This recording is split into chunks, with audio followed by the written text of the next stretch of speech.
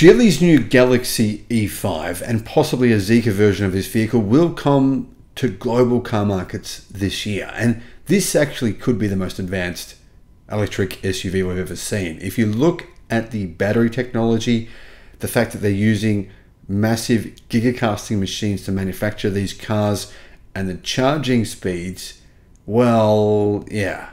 I mean, yeah, I understand that you can only charge them at these kinds of insane speeds in China today, but what about tomorrow or next year? Hello, my friends. Welcome to the channel. I'm Sam Evans. You're watching the Electric Viking. It's great to see you guys. Guys, I've just been to China. I've seen some of these Geely EVs. I've seen some EVs from Zeekr, from other car manufacturers. Blown my mind. Absolutely insane to see them in person, to see the quality of them. I'll personally never even remotely consider buying a BMW Mercedes. By the way, I do own a BMW at the moment. That's going. It's about to leave. If you want it, you can have it. Anyhow, I'll never consider buying one of them again. It's just, why would you? I mean, honestly, why would you? Once you've driven some of these new Chinese EVs, there just isn't any reason to do so. And honestly, put it this way, if you think that's silly, if you think I'm like being hyperbolic or being, I don't know, bombastic or whatever you want to call it, if you think that's silly, then tell me, which Mercedes, Audi, or BMW electric car has this kind of battery technology, or something even remotely close, like something within the stratosphere of being, oh, we're not as good, but we're only 20% away. Tell me what it is. I mean, honestly, I'm going to wait here. I'll wait for your emails. contact@theelectricviking.com. I'll read every one of them. If any one of you can give me this technology, please do it. And it's not as though they're not spending. They're spending billions of dollars, but they don't have it. Why? I don't know. Anyhow, Geely Galaxy E5, it uses an 11-in-1 intelligent electric drive system. This integrates 11 major devices such as motors, electronic controls, and the total weight of those components has been significantly reduced to only 79.8 kilograms, or about 170 pounds, 180 pounds.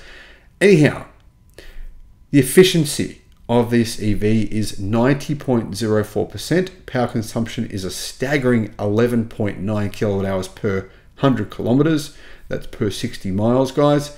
So 11.9 kilowatt hours of energy. That actually means it's more efficient than a Tesla Model 3. I don't know how that's possible, but apparently it is. The motor, peak power 160 kilowatt for the rear-wheel drive version. And that's about 220 horsepower. It uses an Infineon TC397 chip to enable high communication efficiency and fast power response. Basically, computing power that's much better than what you're seeing from legacy automakers today. Now, the Geely Galaxy E5 uses the Geely Electric Architecture, or the GEA platform, which is kind of a modification of the Sustainable Experience Architecture, which is called SEA. Anyway, it uses, who cares about all that, right? It uses gigacasting, which makes these vehicles significantly safer in a crash than your crappy internal combustion gasoline car, which is much less safe, much more likely to basically deform in a crash. That's a true fact, guys. Just think about the physics of it. You need to tell your friends this, by the way. If your friends have got kids and they want to live in a crash, tell your friends this stuff. Guys, if you don't have gigacasting in your car, some form of cell-to-body architecture, then, and you're buying a new car, then come on, you're an idiot. That's just plain stupid. I mean, I sound like I'm talking emotion. It's not. It's just pure fact here, guys. Gigacasting is much stronger in a collision. The chances of deformation of your car, like in a massive collision, your car dropping off a cliff, we've seen those videos, and then deforming and killing you, it's much lower if you have gigacasting. It's just a simple fact. So look at the car you buy before you buy an EV, or before you buy any car, and can say to yourself, this car, it's got 5 stars for safety, maybe, but let's have a look at the actual deformation crash test and see if that's actually legitimate.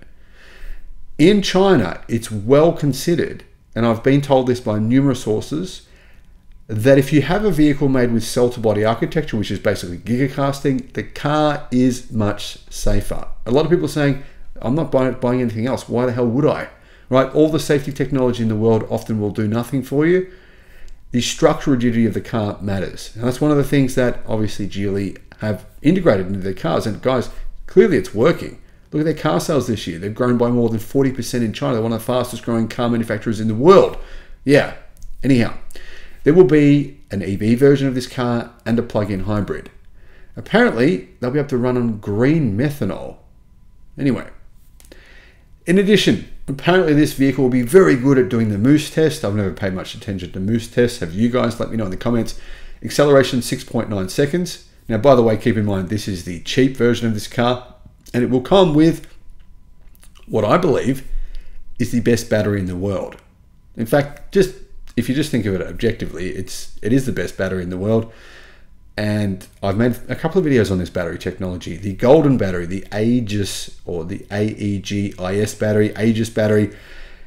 The Geely E5 uses a 4-speed intelligent energy recovery system. So there's 4 different modes.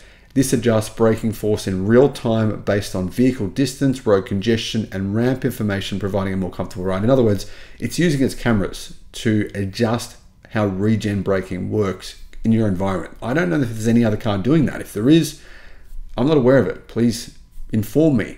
Top speed, 180 kilometers an hour. So what, just nearly 120 miles an hour. It's fast enough, right? But getting to the most important part of this car, in my opinion, that is its battery pack. Now guys, I know the BYD Blade battery is very safe, and I've told you that many times. It is. This battery, I believe, is even safer. And the reason I say that is because of the actual structure of the battery. I want to make a new video on this to kind of illustrate my point. I don't have long enough in this video, otherwise you'd be bored to death for those people not interested in this stuff. But its thermal runaway capability it's basically eliminated the possibility of thermal runaway. The Aegis battery. That's the big evolution of this battery pack. From what I can see, it looks almost impossible to set the thing on fire. But anyway, I'll get to that in a separate video. The battery has the ability to charge at 550 kilowatt. Now, whether this architecture will support that, I don't know. New Zeekr vehicles do have that capacity, 550 kilowatt fast charging. That's crazy. But also equally crazy is it has an energy density of, I believe, around 230 watt hours per kilogram, giving it the energy density of something like a 46 knot. It's pretty much on par with a Tesla 4680 cell battery. But of course, they're lithium iron phosphate. They're going in the cheaper versions of Geely cars. So not only is it super high energy density, it's the highest energy density lithium iron phosphate battery in the world. It's got the fastest charging of basically any mass manufactured battery in the world. And it's almost impossible to set the thing on fire because of its incredible thermal runaway capabilities. Now, that tells you all you need to know, right? Range. Here's the other thing. This gives you a good idea as well. This is a big vehicle, yeah? It's not small. It's not massive. I mean, it's slightly smaller than a Model Y in terms of length, but overall size, pretty similar to something like Model Y. But look at the battery pack size. It's really small, but the range is good. Range, 530 kilometers with a 60 kilowatt hour battery. Now there's 2 versions, 2 battery options, a 49 kilowatt hour option, which has 440 kilometers of range, which is about 280 miles around there, 270 miles, and then a 530 kilometer option, which uses a 60 kilowatt hour battery. So this is a bigger vehicle than a BYD Atto 3. It has more range, and the battery pack is the same size. So you can see the energy density here starting to play out.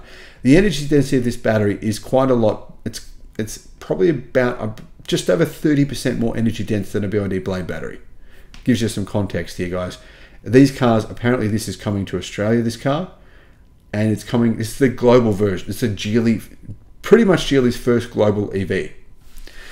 The car measures 4.6 meters long, so 4,615 millimeters. So it's basically one size up from a BYD Atto 3.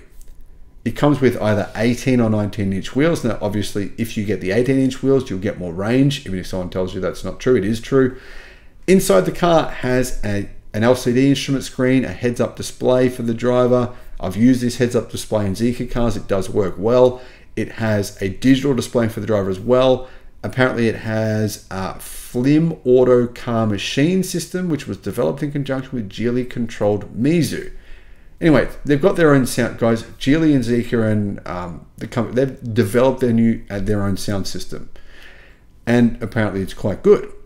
The Geely Galaxy E5 system will be powered by the Dragon Eagle F1 chip. This is the first domestically produced 7 nanometer automotive chip. Buyers will have a choice of 3 different interior colors, says Car News China.